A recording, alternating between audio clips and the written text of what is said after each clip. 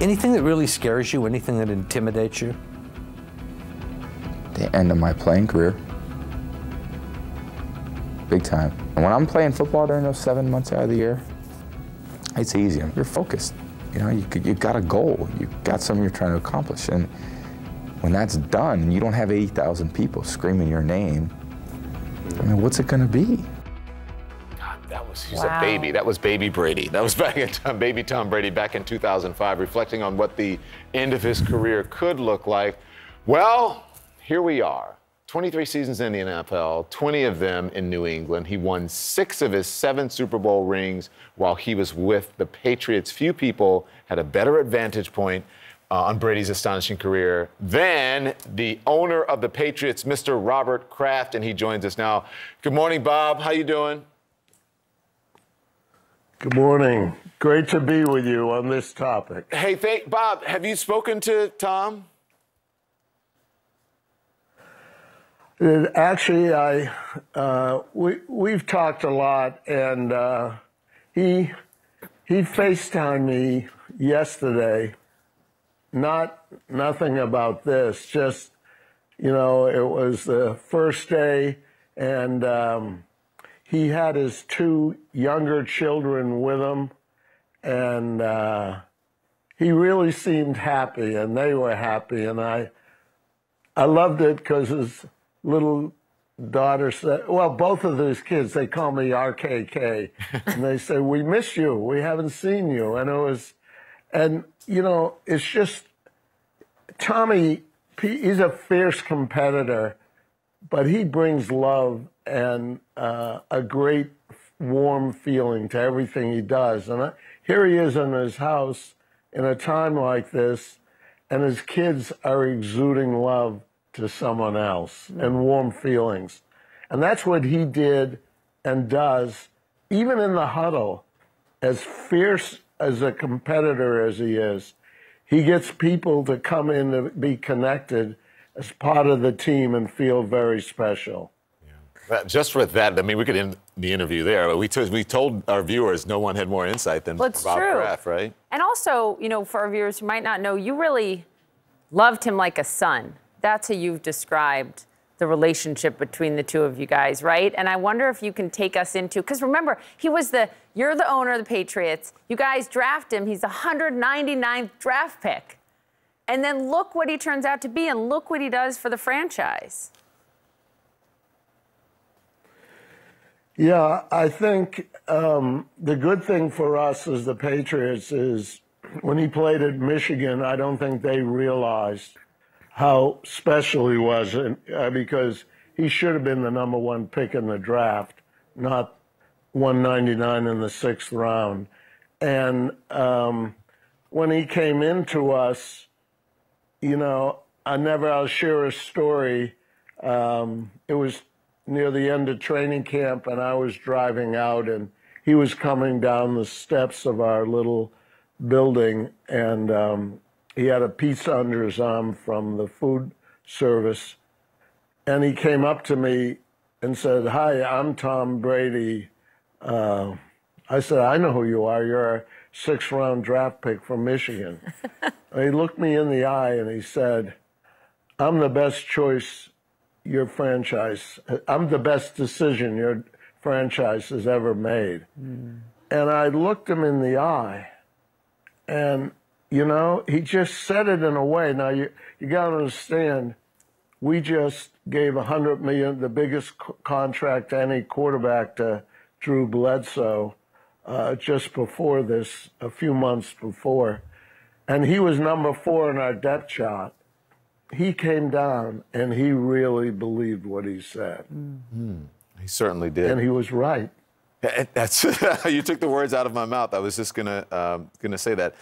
Bob, did you want him to retire before?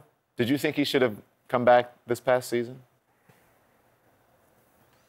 You know, there are certain decisions in life that I always believe in giving counsel and trying to be supportive, but only an individual on his own can make a decision like that. They can ask No one knows the different pressures, what alternatives are open to them in this game, how their body feels physically, whether there's something that's dysfunctional that won't allow them to perform the way they want. Because in the end, the real competitors in this game are playing to win every week. And if something's dysfunctional in their body, that can take away from it. We're a little bit less than 2 weeks away from the big game, Super Bowl. You guys got 6 Super Bowl rings together. I wonder, was it Brady? Was it Belichick? Who was more responsible, do you think, for all those Super Bowl wins? Well, this is our 29th season we just completed. Yeah. And we were privileged to go to 10 Super Bowls and win 6 of them. And what I learned is it's a lot of things. It's probably the sport of football, and winning in it requires team effort like nothing else, which is so important for our society. And you need great stars like Belichick and Brady, but you need a lot of other people pulling in the same direction. In the end, though, to answer your question, you can't win if you don't have a good coach and a good quarterback. Amen. I was blessed to have both of that, probably the best in the history of the game. I think back, whether there's over 25,000 or 30,000 players who played football, how lucky are we up here in New England to have the greatest that's ever played, and really play for us for 20% of the history of the league. In 100-odd years, I don't think there are too many quarterbacks that have played for one team. Yeah. Bob, you're so right about having a great coach. And then, Tom needed good people around him. We talked to yesterday to John Berman, who's a Tom Brady superfan. He said he just didn't have the support that he had around him when he was with you guys. My question, though, is, are there any plans, Bob, to make sure that he retires? Are you going to sign him to a one-day contract? Do you want him back? Yeah. To retire a Patriot. I'd do it tomorrow. For him to retire a Patriot is the question. Not only do I want it, our fans are clamoring for it. And to us, he always has been and always will be a Patriot. And we will be bringing him back after I don't like to make a commitment for him, but we will do everything in our power to bring him back, have him sign off as a Patriot, and find ways to honor him for many years to come, because he did so much to bring life and good cheer to our community, and he's a beloved figure, and he's earned the respect and love that people feel for him like no other athlete in our town. And we've had some great ones. Yeah. You think it's fair, Poppy, to call that breaking news? I mean, Bob. Sure. Yeah. Absolutely. Absolutely. Well, it's so nice to get to hear from you, Bob, this morning. Hey, Bob, before we go, though, I mean, look, he's like a son. So, well, you have this audience here on CNN. I know you're going to miss him. I know you missed him when he left the Patriots, but you still were in contact with him. You love his family. What are your parting words? Because I know you love him like a son.